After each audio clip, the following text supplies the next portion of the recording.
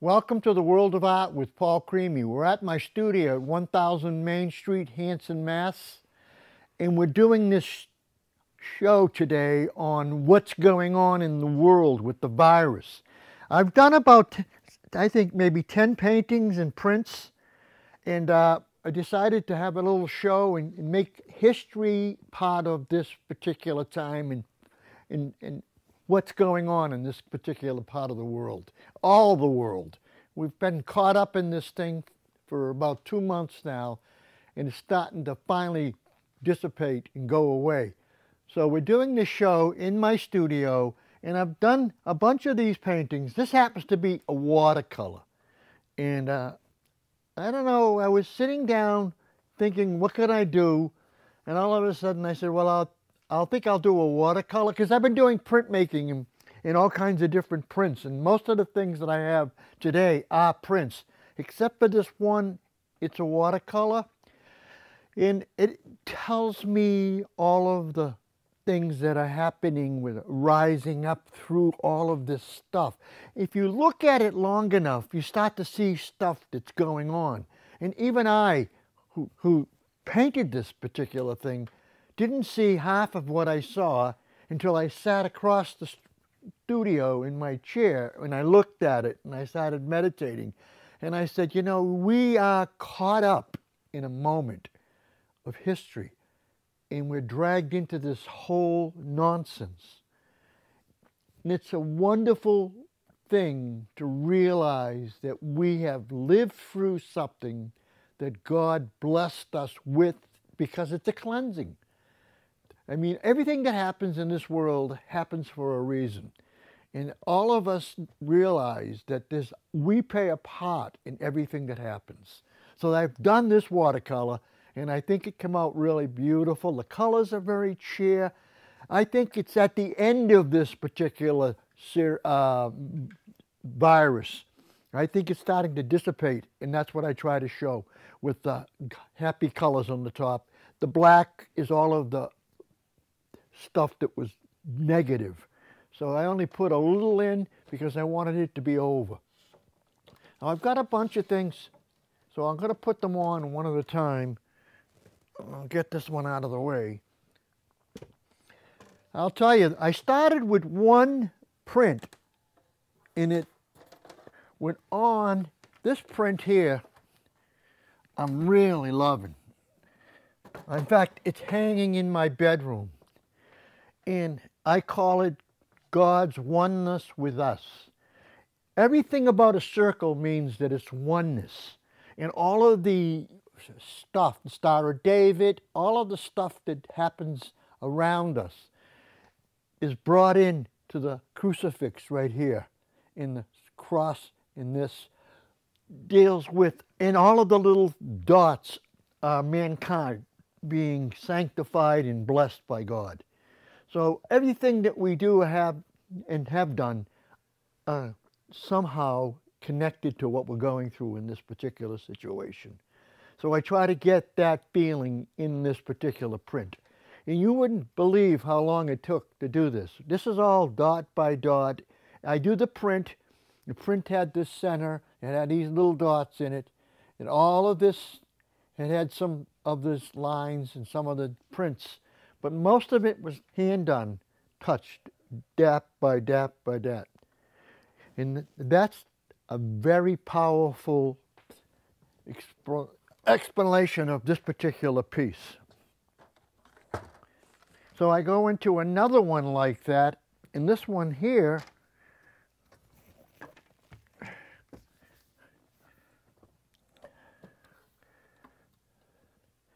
I didn't even title this one. I just put this in the frame, and it deals with the same kind of thing. It deals with the oneness and being called into the center of it all, and it's a whole stormy kind of feeling that it. I did this second one after the black and white one, and I thought that it had a lot to say, and I said I'll sign it and I'll give it a title, but I haven't given it a title yet. But I thought that it would say, the blue is over. We're out of the blues.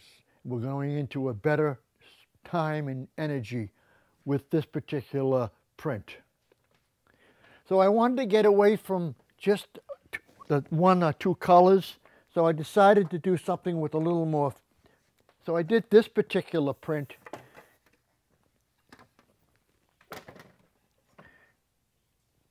And it's called The Way to Oneness.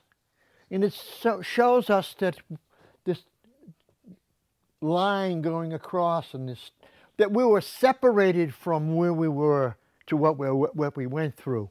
And where all of this stuff is going on, all of the people are being called up, all of these little black dots are the souls that have rised up.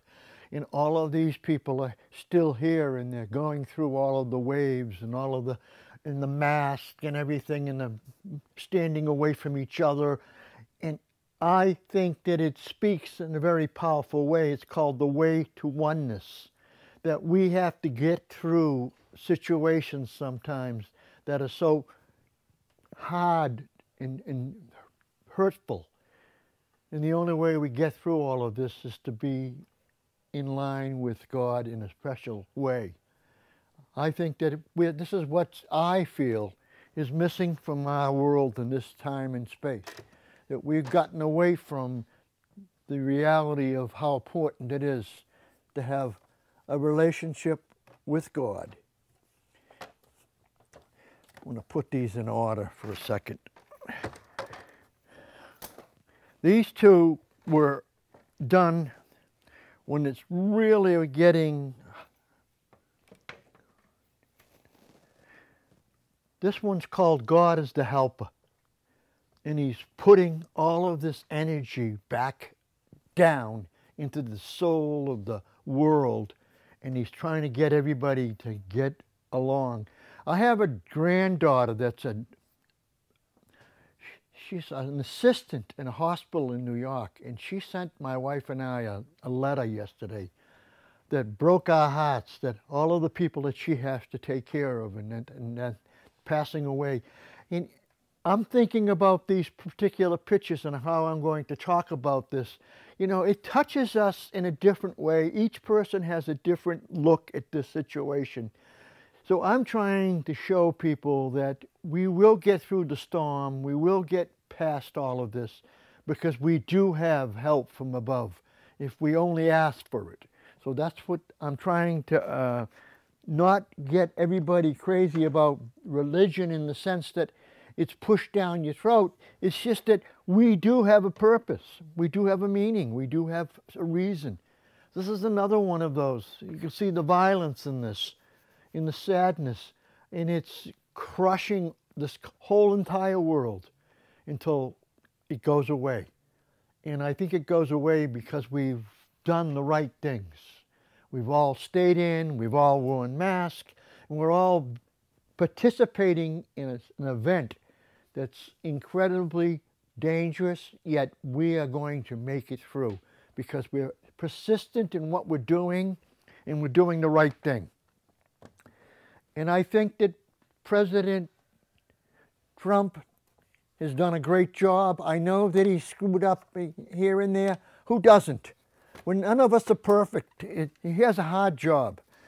I think his job is really, at this time, he is the president to handle this situation. He closed down the country, did what he was supposed to, and he saved millions of people, I think. I think he saved a whole bunch of lives.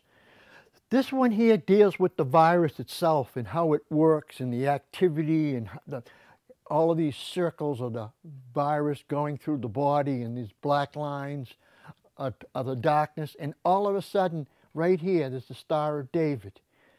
And that Star of David is cleansing all of the stuff that's going on in this particular piece. And you know, when I was working on it, I didn't see the star until I almost got to the very end. And I say it's the great star with, I don't have my glasses, so I'm having trouble reading it from this distance. The great star under, I can't read it. But so it shows the different colors and the different designs and the different feelings of all of this. We're getting there, and I don't want to go too fast. but I have still a bunch of different things to show. These two are the last two that I've done, and on this particular virus. And this one here, you know, a lot of people don't know, the Star of David is a triangle. It's a triangle by God coming down like this. And that mankind going up with the same triangle becomes the Star of David. A lot of people don't know that. And this is what this is all about. God is pulling us out of this particular situation.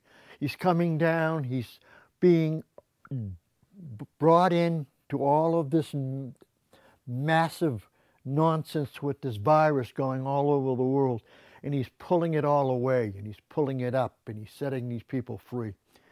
And the virus is going to dissipate and go away. And that we will never be the same after living through something like this. We'll always look at each other. I put down just 19. I thought I'd do that whole series just 19 because I think that that's the title of this particular thing. So the second one I did after I did this one deals with a circle.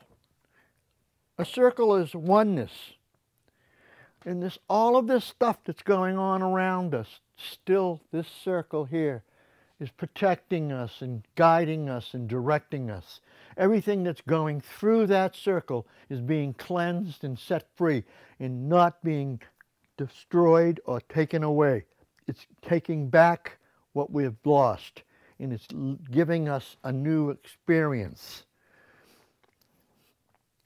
In the last one of this particular series is this blue one.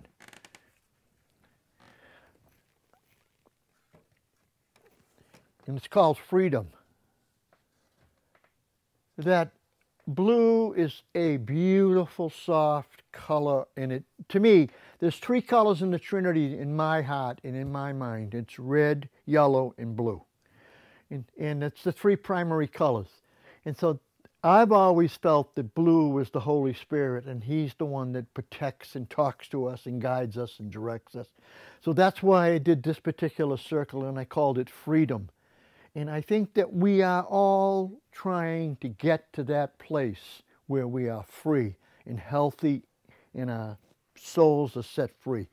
So when in between all of this that I've been doing, I started looking around at some of my older pieces. And I grabbed a linoleum cut that I did maybe, oh God, in the 70s. And it's called The Kiss. When I did this, I set it up so that it would do more than just give you one view of a kiss. I wanted it to say a lot more, that a kiss is more than just one way. It's something that goes on and on and on and changes and gets better and gets more attention. But particularly when I did this particular print, I said to myself, this is going to be something that people are really going to get a kick out of. I hope that they like it. So I dragged out that. I wanted a little more joy and peace. This is called the Forever Kiss. So it's the man kissing the woman, and then it's the woman kissing the man, and it's the forever kiss, because it's going on and on and on. And I said to myself, well, now that you've got this, what would you do if you did 6 prints and you cut them up and you glued them together and you put them up, and what you'd have is called the never-ending kiss. There's 6 different prints all glued together, and the man is on top and the woman is at the bottom, and she's on top, and the hair is giving us this beautiful sea of movement. And to figure out how to do this took me 2 weeks. I did a ton of sketches, and I kind of figured out, cut up the sketches, and then set them up. but I didn't know that it was going to be as dynamic as this. I really love this. I've had this, and I printed it in the 80s, and I did it in blue. But you know something? A friend of mine who buys a lot of my work, one of my patrons, called me up and said I sent her one of these in the mail with the red. And she said it took my breath away. The red has that passion and love, and like it just jumps off the paper. And I said, well, that's what I want in all of my work. I want my work to have some kind of a feeling of emotions. So we've done this particular show. I have a few more things I can show you, and then we'll be over. Let me move this out of the way. I mean, people don't know. They think that I just do other stuff that is abstract and impressionist and all that. I went to the museum school when I was a youngster, 12 years old, when I was in junior high school and high school, and I did all kinds of these prints and linoleum cuts. And they said to me, well, how would you like to do an etching? And I said, I'd love to do an etching. And so they gave me a piece of zinc. And what you do is you cover the zinc with a varnish, and then you use a needle and you scratch the design. But this one here was done different. This was done with me at my house with my little Dremel tool, and I used plexiglass. I flipped. When you do a print, you do it backwards.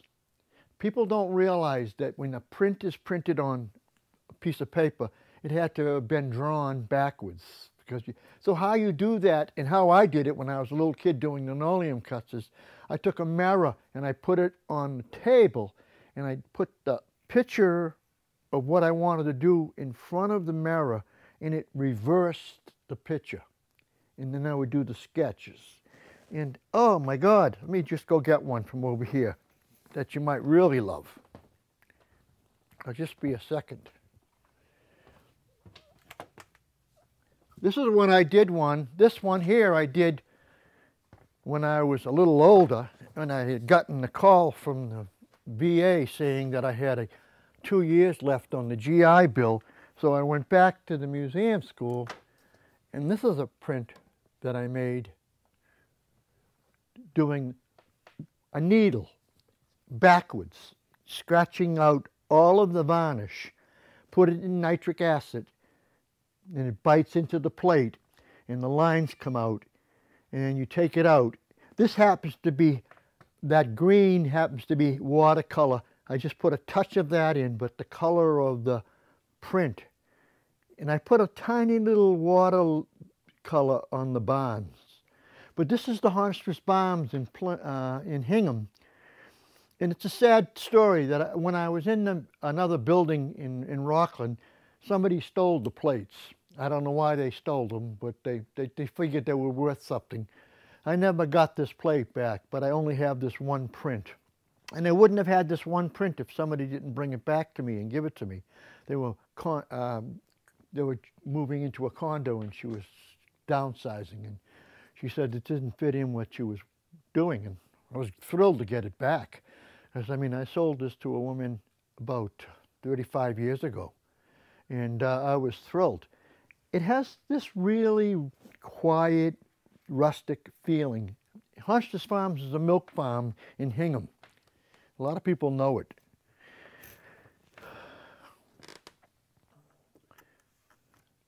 So you've got a little bit of feedback of what I do when it comes to printmaking, and what happens in our lives makes a difference of what happens in what we do as artists.